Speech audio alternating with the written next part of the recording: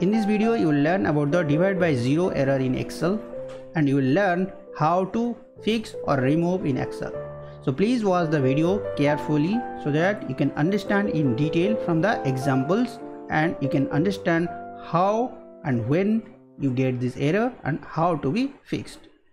If you are using latest Excel 2019 or 365, if you delete any of the values, you may not get division error. But if you delete both the values, you have division error. And also if you type 0 also, you may not get division error in the latest Excel 365. In both, if you type 0, so obviously you will get the division error. When you get the division error, your total also will go for a toss, and in total also you will get the to.DIV error. So how you can fix it? First of all, you can fill the data. If you think the data is correct and formula is correct, then you can use either IFERROR formula or IF formula to get the proper result and to fix it. So now how we can use the IFERROR formula? If you want to learn more about the IFERROR formula or IF formula in detail, then check the video link in the description below. So in the small example, let's try this. Let's type the same formula, and before that type if error, open the bracket, go to the end, comma, give double quote, close the bracket and enter, and you can press Ctrl D to get the formula. So where you have error, you will get blank cell. So now if you want to use or you want to get as a 0%, they type 0% and get this formula and fix the alignment so it looks good, and you will get the total as well. So now how to get it fixed? By IF formula. The IF formula is a simple formula. If you are not aware of IFERROR formula, then let's understand by using the IF formula.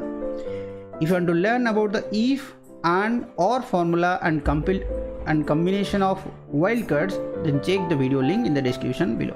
Now let's say if, comma, so I have two columns, so I have to give two columns if 0.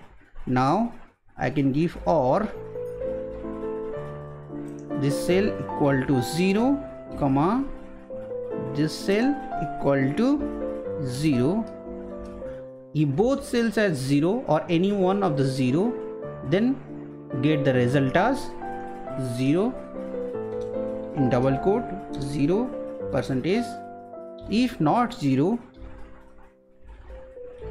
then I need to calculate B3 by A3. So now go to the end and close the bracket and give 2 times. Since we have double quote, press enter.